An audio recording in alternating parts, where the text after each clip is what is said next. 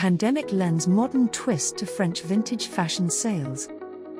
Vintage was already enjoying a revival, vintage fashion expert Clara Vivian said. But the pandemic shifted more of it online.